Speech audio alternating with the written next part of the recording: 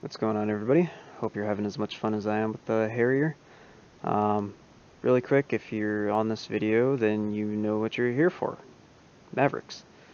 So I'm just going to go over them really quick. This isn't in any kind of professional way. This is just based on what I've been able to figure out on the second day of this thing being out.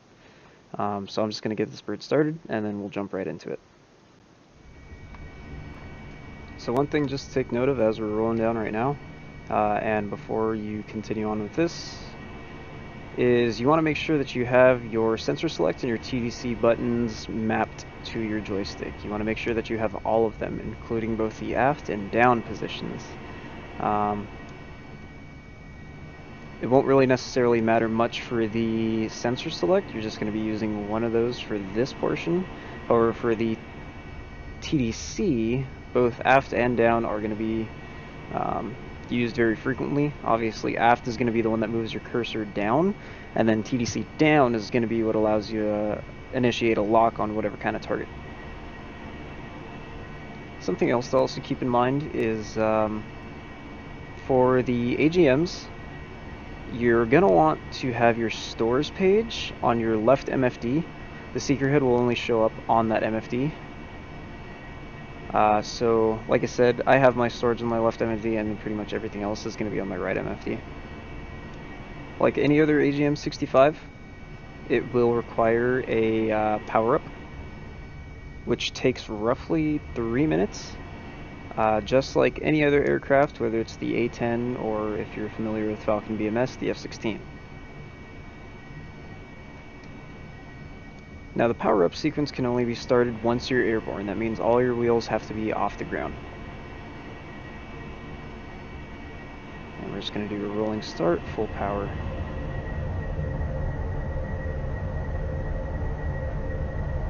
And 100 knots, we're going to pull back on the nozzles.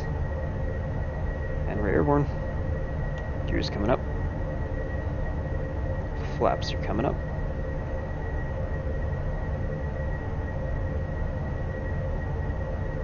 And nozzles set to full forward, and we got a positive rate. Now, we are officially airborne, so on your stores page, you are going to see on the first OSBD button, it shows IRMV. I have 4 times AGM-65Ds armed, so because I'm using Maverick with an infrared seeker head, it's going to show IRMV. If it were using electro-optical, it'd say EOMV. Go ahead and click this. It'll automatically switch your master mode to air to ground, and then we have a standby right over here that just shows that your weapons are on a standby mode. Once they're ready to fire, they will show ready. Again, this takes roughly 3 minutes. See it flashing on the HUD there, and I am going to engage my master arm, and I will see you once these are ready. And now that we check, we can see that our Mavericks went from standby to ready. It means that they are warmed up and good to go. They'll stay in this mode for an hour, from what I understand. Looking at the HUD, we do get some new symbology here. So again, the infrared Mavericks are showing, and then the amount that we have loaded on our bird. So 4 times AGM-65Ds. As stated before, you do need your stores page to be on specifically your left MFD in order to get the seeker head image on there. Simply by pushing your HOTAS and cage button. There we go. You will see it is now uncaged. On the HUD, we have a circle that is right on your meatball right there. So at this point, wherever you point your nose is where your Maverick's going to be looking. So right at those mountain peaks, for example. And we have cursor. We have the U symbology now showing up next to the infrared Maverick symbology. That just means that it is uncaged.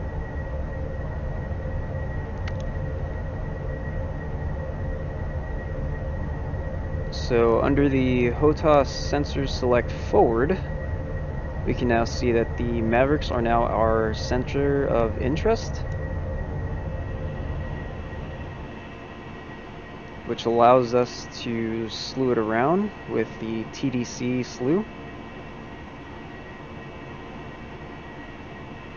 so we can move it around, look at whatever we need to.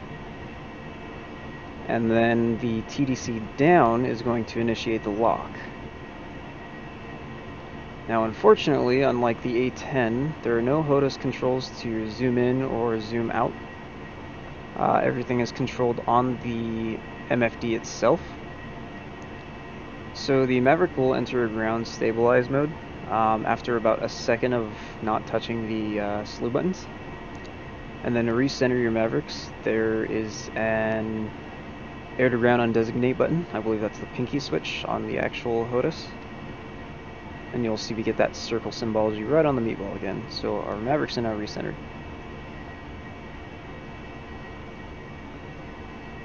So we're going to shoot at two different targets. First is going to be a stationary target, such as whatever we could find at this airport. I didn't really set up a mission for this.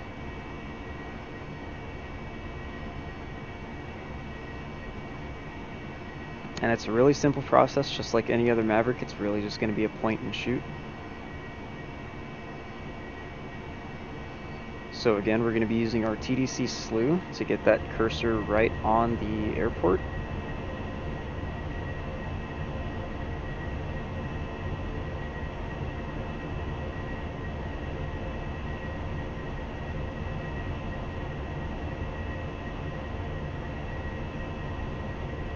And there goes the cursor. We're going to put it right over the runway and see what we can find.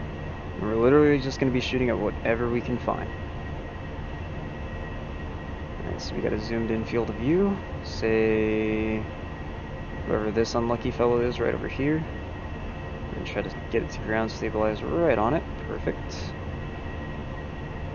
And because this is a light bird, once you fire off one Maverick, be prepared to compensate for the asymmetric load, because it really throws you off. I believe the left one's going to fire first. And just going to wait for it to get a little bit closer.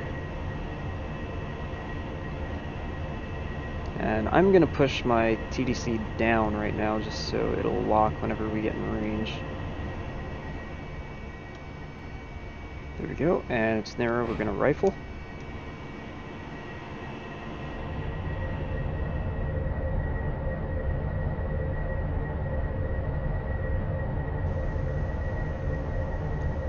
So once those crosshairs get narrow, you want to go ahead and fire your Maverick. Let's go ahead and check up on it. See where it's going.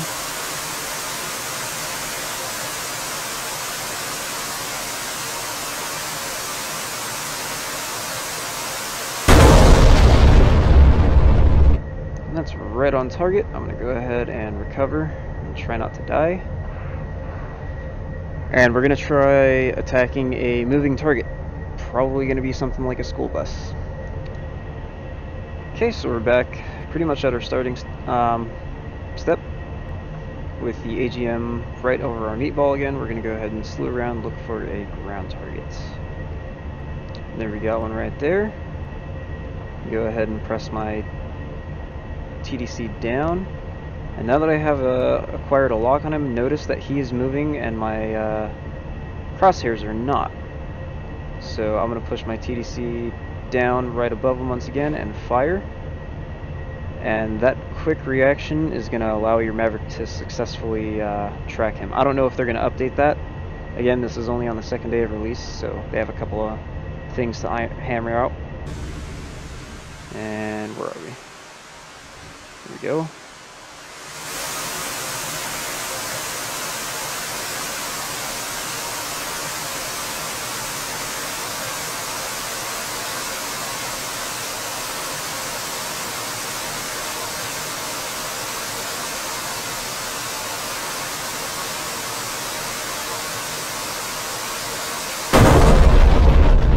Nice. So we ended up specifically attacking a school bus. That's awesome. And that's pretty much going to conclude this tutorial. If I learn anything more advanced on the Maverick, I will definitely post it. But for now, sayonara. Have a good one. Hope you learned something.